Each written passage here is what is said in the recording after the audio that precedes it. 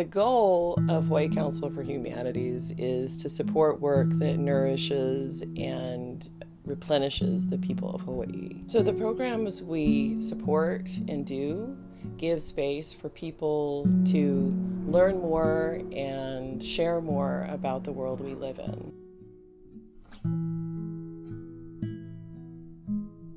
For me, community cultivator means having people around your age, older than you, younger than you, and just coming together and talking about topics that you want to improve upon in our society, about culture, sexuality, matters of importance like women's rights, and pretty much everything you can think of. Like, there's multiple variations we can talk about for civic engagement.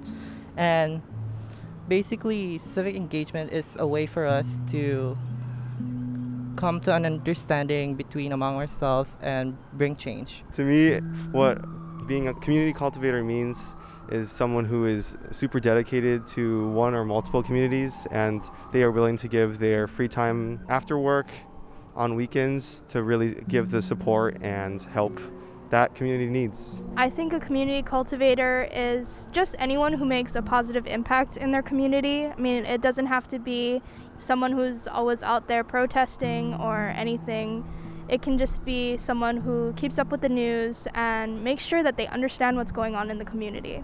The kind of ancestor I would want to be is someone who my descendants are proud of to talk about, someone who inspires gratitude and who inspires them to give back to their community as well. For example, my great-grandfather was someone who's really involved with his temple in Hilo, and so he used to make the mallets for the bells, and he used to help out with repairs and all of that kind of stuff. So he really inspired gratitude in me to give back to my community, so I'd like to do the same.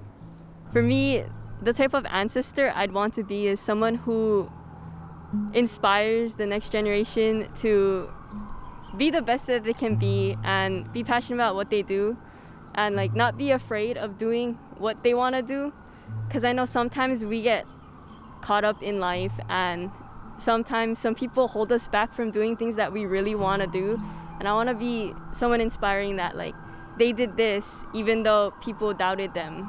The kind of ancestor I want to be, I think it's just someone who did something worth remembering. I mean, it doesn't have to be something huge in the community. It doesn't have to be anything that a lot of people remember, but to my descendants, I want something that I do to at least be memorable to them.